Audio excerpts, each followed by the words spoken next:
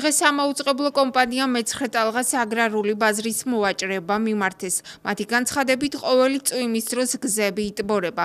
მოუწესრიგებელია სანიაღვრე არხები და ხელისუფლებას რეაგირებისკენ მოუწოდეს.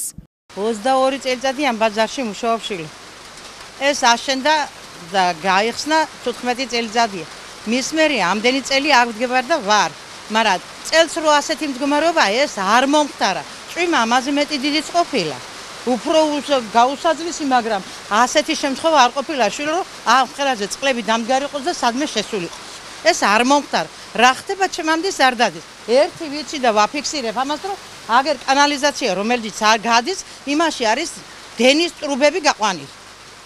და ისამაგრე აკავებს ამას და ეს შობა წყალდიდობას თუ რა ხდება, მაინც ვერ მიხვდი. იყო ასეთი შემთხვევაც უწინ მეშოკები იყო სილიცავზე გაბიდნული და სპეციალურად გაკეთებული იყო და ისევ ასეთი მდგომარეობა იყო. ეს მეოთხეჯერაა უკვე ასეთი მდგომარეობა და ვიხჭობით ჩვენ. ეს ვინც ხაზია დამოკიდებული, ვის ხას ეკუთვნის კანალიზაცია, ეს მარტო ბაზრის დირექტორის გადასაწყვეტი არა. ეს ვინც ხა აჩიკვან, მე არ ვიცი ვინ რათანამდებობის პირია. იმ პიროვნება მოვიდეს და ნახოს რა მდგომარეობა, ხალხი რო ორ კაცი რო დღეს არ შემოვა. ყოველდღიური გასატანი გვაქვს. ჩეკი არა, ჩეკს დაანებენ. ბანკი გვაქვს ყოველდღიური ბავშვებს საჭმელი ხომ მიუტან.